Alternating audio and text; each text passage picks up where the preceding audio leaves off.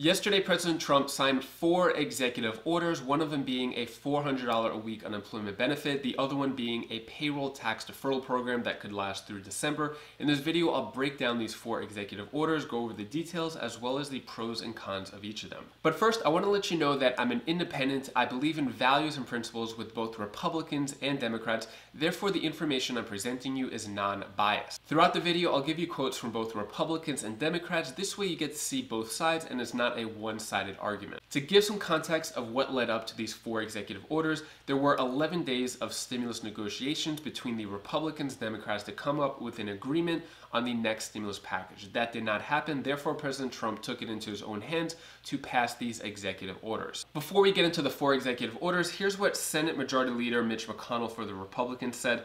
Struggling Americans need action now since Democrats have sabotaged backroom talks with absurd demands that would not help working people. I support President Trump exploring his options to get unemployment benefits and other relief to people who need them the most.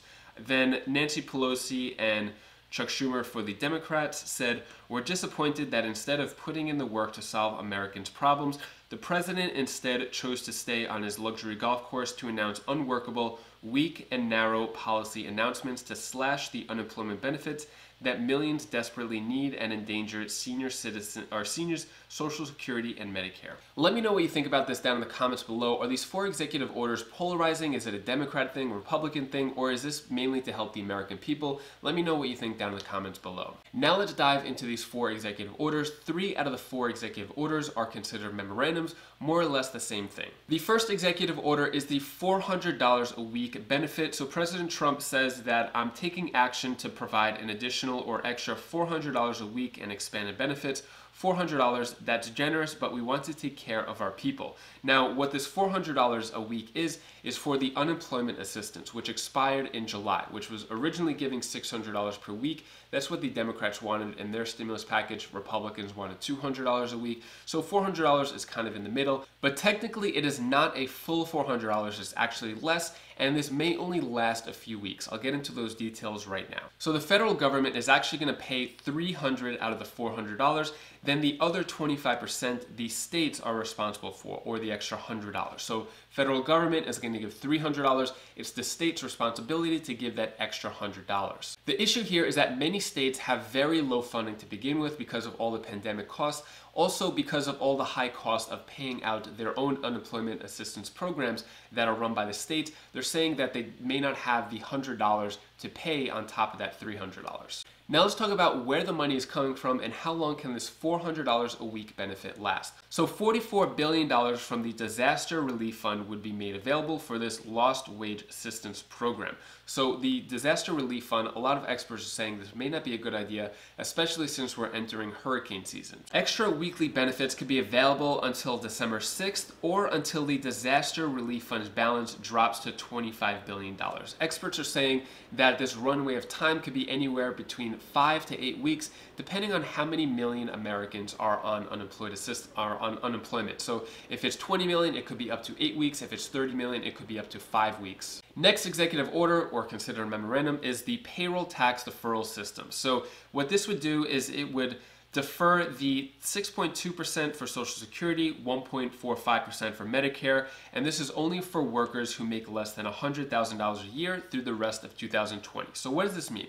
6.2% plus 1.45% is 7.65%. What this means is for every $1,000 you get on your paycheck, you're going to receive an extra $76.50. Now this extra $76 you receive is not yours to keep. It's actually kind of like a loan. Because it's a payroll tax deferral system, this means that you're going to pay back this $76 for every $1,000 later on. But President Trump said that if he is reelected, that he will make it permanent. Now, the big question here is, if no money is going towards Social Security, what will happen? If you weren't aware, payroll tax is the primary source of revenue for the Social Security program. So just last year, $944.5 billion which accounted for 89% of the $1 trillion collected for the Social Security program. Experts are saying that if money is reduced or cut completely to the Social Security program, then that could drastically negatively impact the entire Social Security program as a whole. And if the program itself is getting less money, then that means Social Security recipients will get less money as well. Another issue that people have with this payroll tax deferral program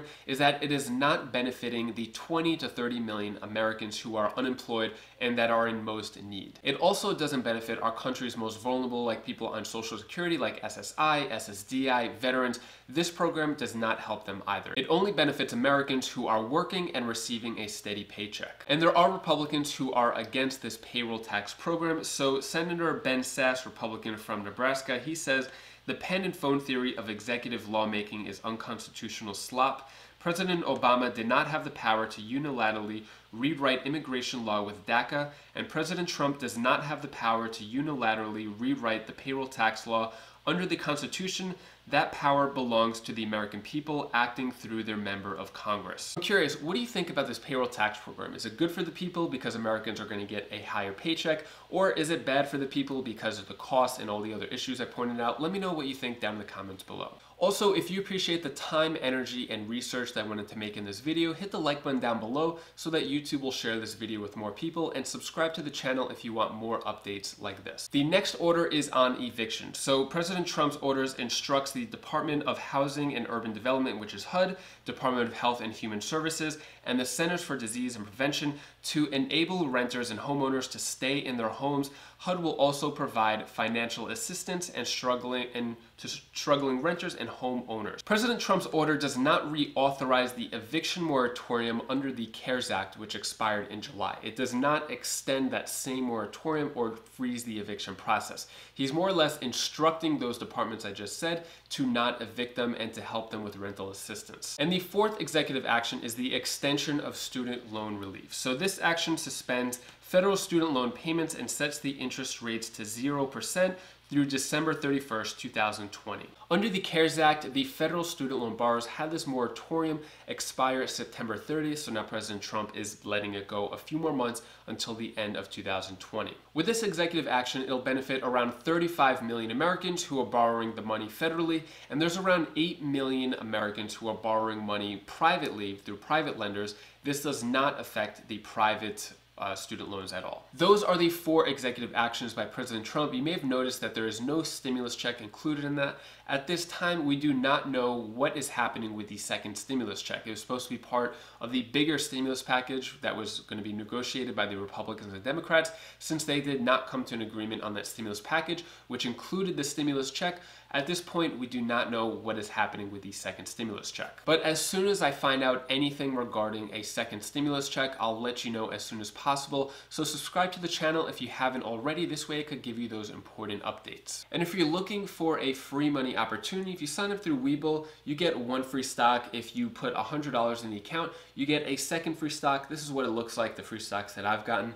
And if you want a third free stock, you could sign up through Robinhood. This is what it looks like when I get the free stocks there. And you could take these stocks, you could sell it, cash it out, put the money in your bank account, or keep it and let it appreciate in value over time. And if you are currently in debt and want to get out of debt, there are two debt repayment strategies, the debt snowball and debt avalanche. I go over those two strategies in this video over here, so you could click that now. It's on my second channel, Wise Sense.